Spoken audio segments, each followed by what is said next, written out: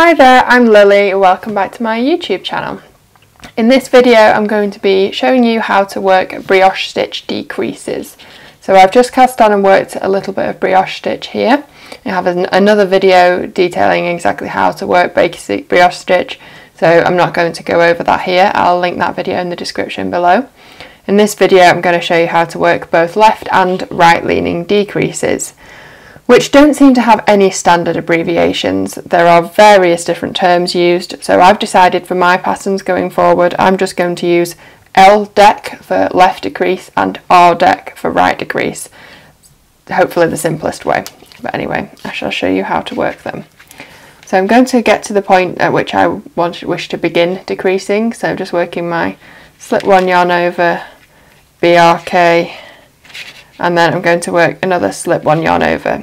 So I always want to begin a left decrease with the brk stitch and the paired yarn over here, ready as my next two stitches. So this is kind of a variation on a slip one, knit two together, pass slip stitch over, might be the most familiar movement. So I'm going to slip the brioche stitch together with its paired yarn over. The yarn overs are always worked together with something, they don't exist on their own in brioche. So I'm going to slip those together. And then I'm going to knit together the next purl stitch. Well, it's presenting as a purl stitch, it's not technically one, but for these purposes. The next stitch, the paired yarn over, and the following brioche stitch. So 3 loops on the needle.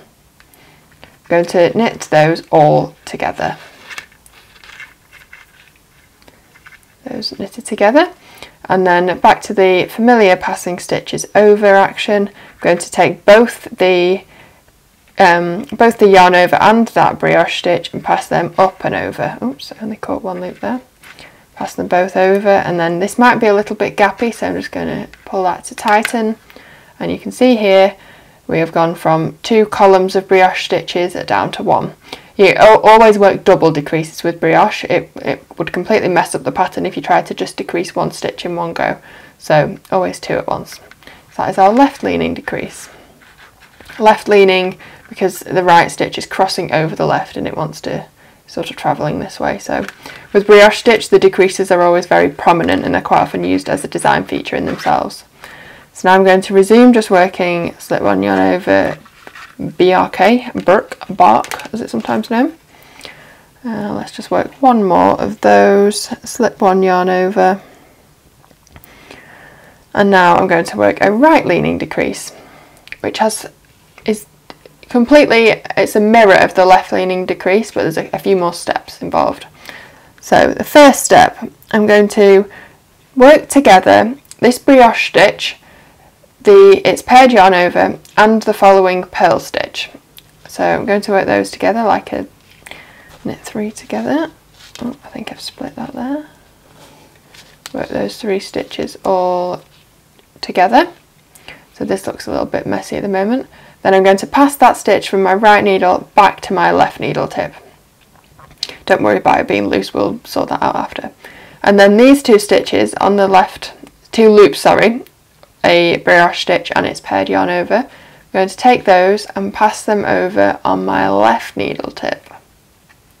So now we've created the reverse of the left decrease, we've created exactly the same thing. It's all a bit loose and gappy. Slip it back to the right needle tip and just give your yarn a tug to neaten it up. And then you can resume just working slip one yarn overs and brk to the end of the row. And then I've been working this piece with self edges, so I just have a purl stitch at the end. I'll just do a couple more rows now so you can see what these decreases look like with a bit of distance on them, and hopefully that makes things clearer. I've just worked a couple more rows, so hopefully you can see it taking shape now. We have a right leaning decrease here towards the left of the fabric and a left leaning decrease here. So you can see how it would be used to shape an armhole, a neckline, shoulders, anything like that. Hope that makes sense, and thank you for watching this tutorial.